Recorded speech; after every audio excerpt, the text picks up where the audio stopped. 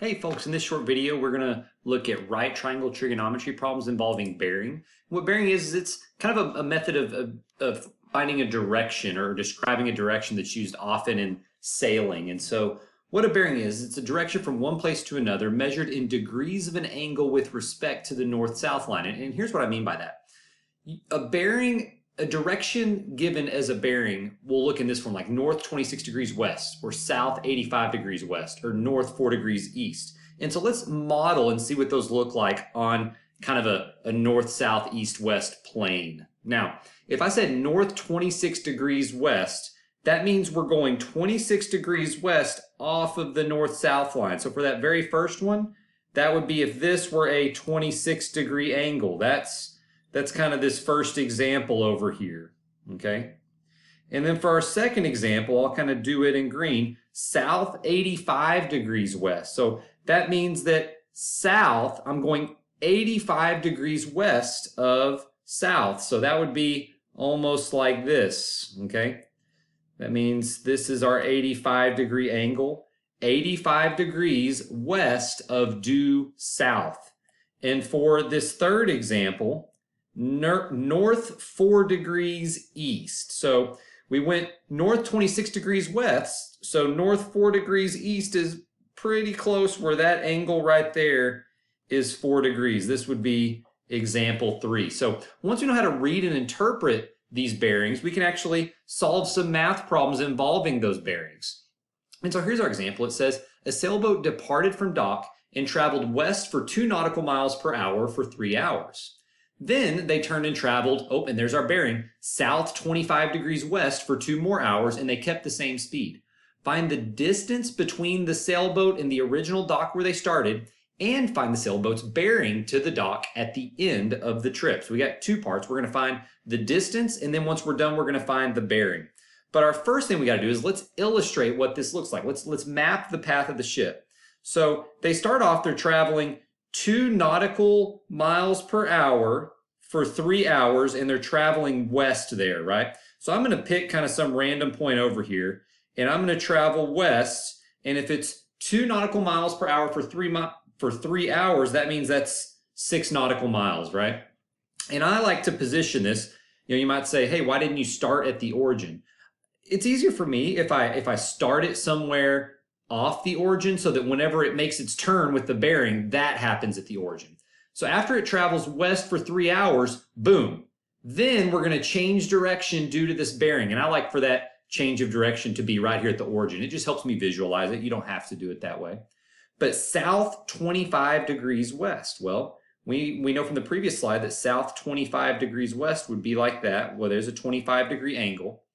And then it says it does that for 2 more hours at the same speed. Okay, for 2 more hours at the same speed, that means this is 4. So it's actually should be a little bit shorter. Okay, and what we're going to try to figure out is the distance, which is that distance right there. And then we're going to try to figure out the bearing. So I'm going to copy our triangle over to the left off the coordinate plane so that you can see it a little bit clearer.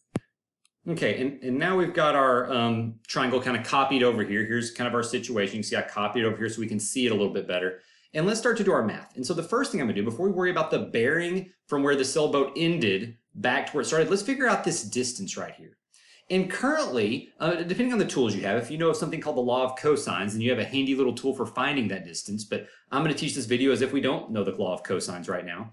And so what I'm thinking is this. I don't have a right triangle, but if I kind of extend this out thusly, we've got a right triangle right there. And then we know that this 25-degree angle would be supplementary with this angle right here, which would be 65. And so then I can use some right triangle trig to find this measure and this measure. And to tell you kind of big picture what I'm thinking about is if I know this is 6, and we can use trig to find this, and we can use trig to find this, then this distance right here is just the hypotenuse of a right triangle. And we can use our Pythagorean theorem to find that distance. So I'm just going to call this x, and this, I'll call that x and that y. And so what we know first is let's find y. So the sine of 65 equals y over 4. And that means if you were to multiply both sides by 4, 4 times the sine of 65 equals y. and I believe that is going to be 3.62.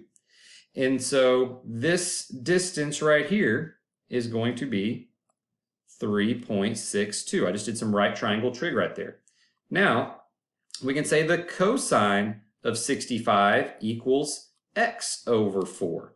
So I just said the cosine of this angle equals adjacent over hypotenuse, and we'll solve for that. So if I multiply by 4 on both sides, 4 times the cosine of 65 equals x, and our x there is equal to about, and I'm rounding, 1.69. So this right here, right here is 1.69. So now we have all the tools that we need to use our Pythagorean theorem. So if I have 6 and 1.69, that means that this entire side length is 7.69. So if I do my Pythagorean theorem, we know that a squared plus b squared, was that 6,2 squared, equals c squared. And just doing some math, I'm just actually copying it down. I did all this math earlier. And then we take the square root of both sides. D is going to be about 8.5. So our distance here, right here, is 8.5. So if we wanted to know the distance, we've answered that question. The total distance from where they started, they're about 8.5 nautical miles away. Now our next question says, find the sailboat's bearing to the dock at the end of the trip. Okay? So I'll do this part in green, and we'll kind of work this part out down here. This is where we'll find the bearing, okay? Now, what I know is in my little right triangle here, okay, I'm going to find some angles. And so if I'm looking at this, I don't really at this point care about any of this information in here. So I'm just going to kind of erase it. Because what we know, if my little boat's here, and I'm not going to draw a picture of a boat, but we know he's right there. The bearing is the angle off of the north-south line. So it's going to be north something degrees east. We know that's what our bearing is going to be because it's the bearing from the boat back to the dock where it started. And so it's going to be north something degrees east, and we need to find this angle right here. Well, we have tools for doing that. We have inverse trig. So if I just call this angle right here, if I call it theta, we know the opposite side in my right triangle, and we know the adjacent side in my right triangle. So I know that tangent of theta equals opposite over adjacent. And therefore, tan inverse of opposite over adjacent, the calculator is going to spit out our angle, which is roughly 64.79 degrees. That means that our bearing is going to be north 64.79 degrees east.